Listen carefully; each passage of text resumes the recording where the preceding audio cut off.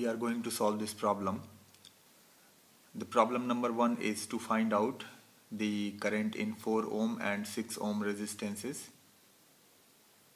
and the second problem is to find out the Thevenin's equivalent voltage and Thevenin's equivalent resistance across the points P and Q. So we are going to solve the first problem. To solve the first problem, let us assume that current I is flowing in this way.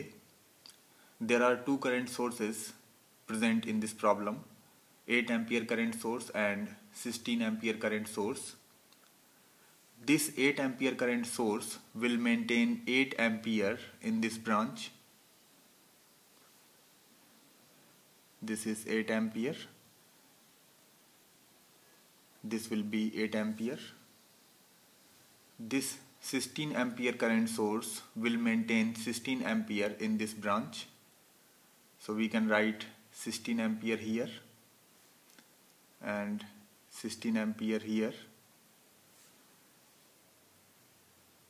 If you apply KCL at this node, you can say that current I minus 8 ampere will flow through the 4 ohm resistance, and if you apply KCL at this node, you can say that current I ampere will flow in this branch.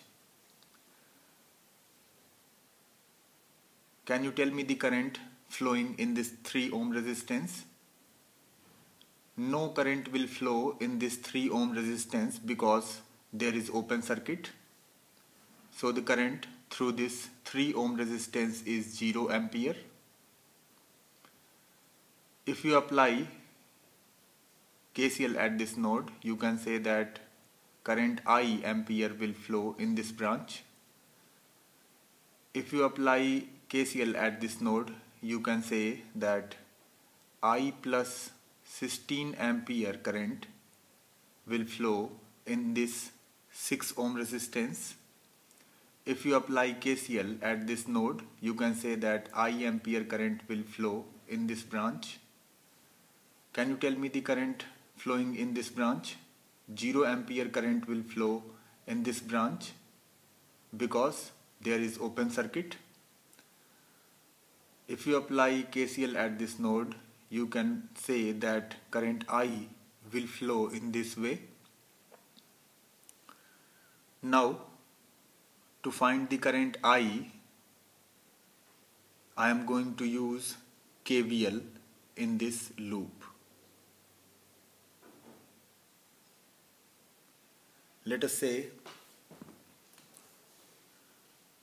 that this is point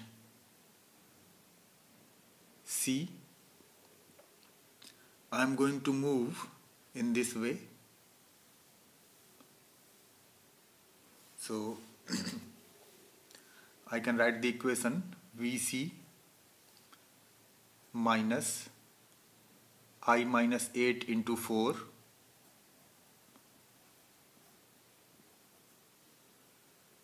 here.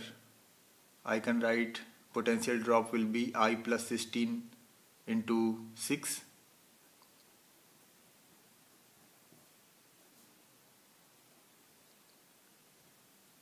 And from this negative plate to positive plate, the potential will increase by 16 volt. Again there will be potential drop of I into 2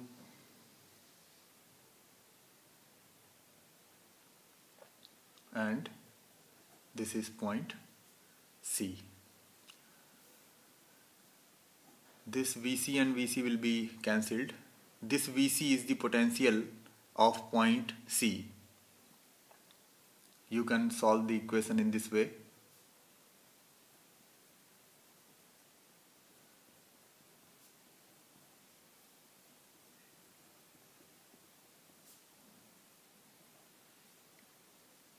Minus 4i minus 6i minus 2i will be minus 12i, and plus 32 minus 96 and 16 minus 32 plus 96 minus 16. So it will be minus 12I equals to 48 and I equals to minus 4 ampere. Now we have to calculate the current in the 4 ohm resistance. This is 4 ohm resistance. Current flowing in this 4 ohm resistance is I minus 8. Put the value of I.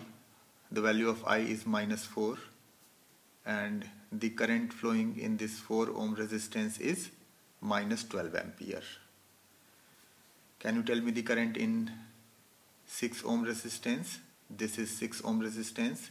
Current flowing in this 6 ohm resistance is equal to I plus 16, or you can say put the value of I minus 4 plus 16 and it will be 12 ampere.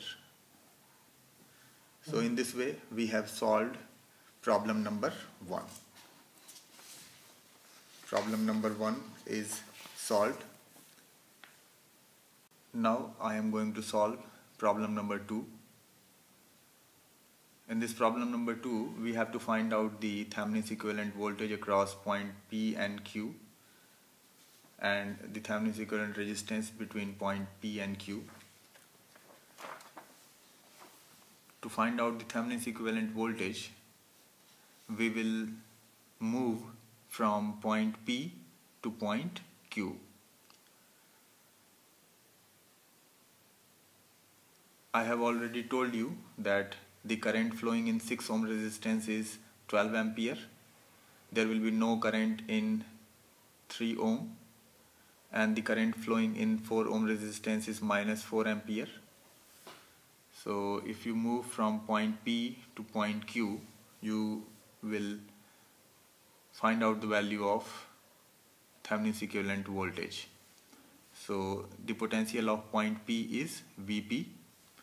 There will be no voltage drop across 3 ohm resistance, so minus 0. And if you are crossing this resistance 6 ohm, there will be a potential drop of 12 into 6, that is 72 volt, and you have reached to point Q. The potential of point Q is VQ. So Vp minus VQ equals to 72 volt. So the Thevenin's equivalent voltage equals to 72 volt. Let us find out the Thevenin's equivalent resistance across the points P and Q.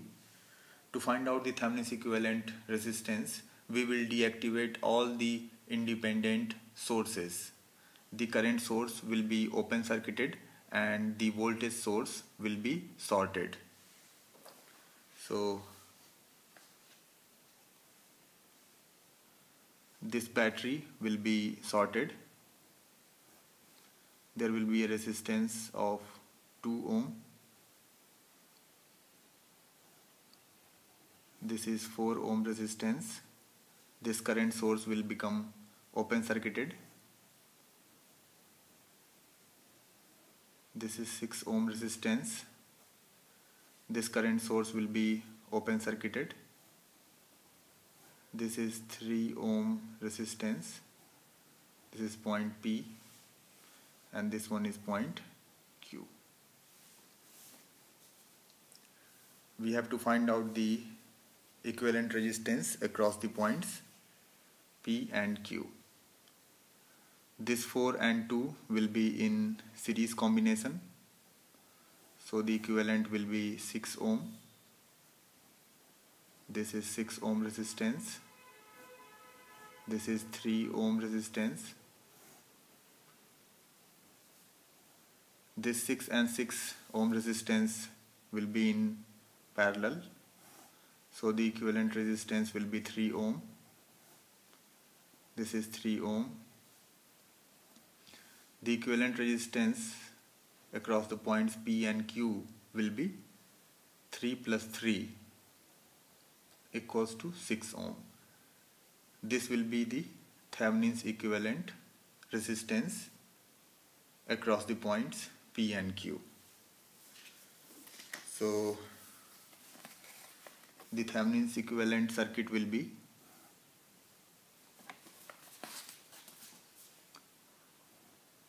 this will be VTH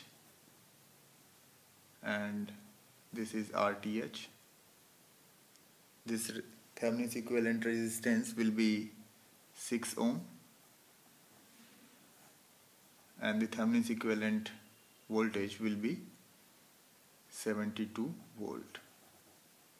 So this is the answer of problem number 2. So in this way we have solved this problem. Let me discuss a very important point. To solve problem number 1, that is for finding the current in 4 ohm and 6 ohm resistances, you cannot convert the current source into a voltage source.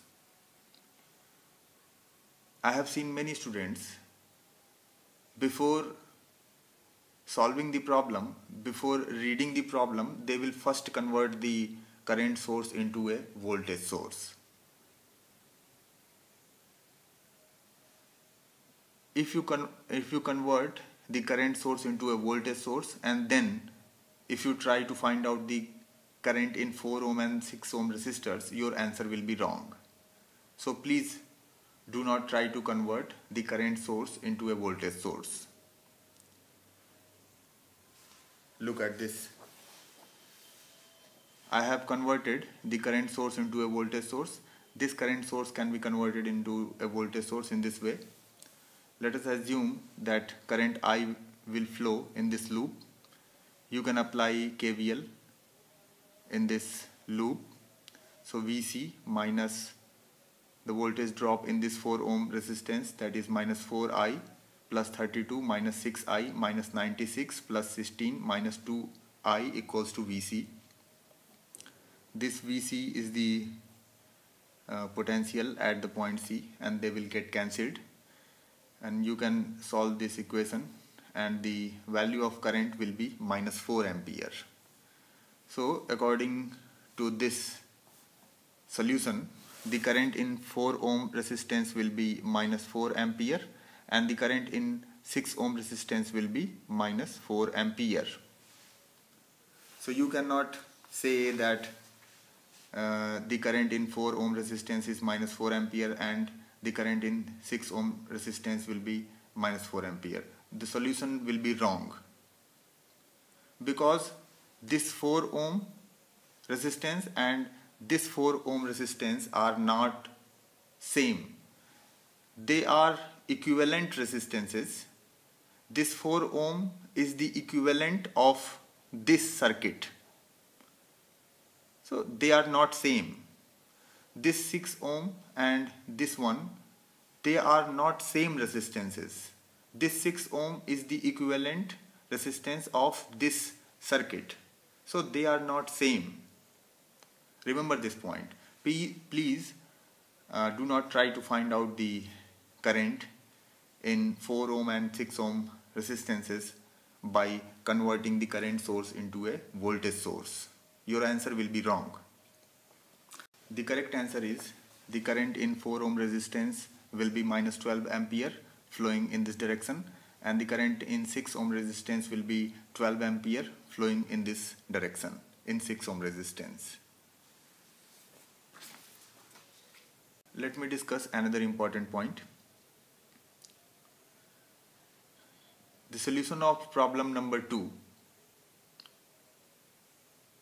will be correct if you try to solve the problem by converting the current source into voltage source. If you convert the current source into this voltage source and this current source into this voltage source, and if you try to find out the solution of VTH and RTH, you will get the same values. There will be no problem.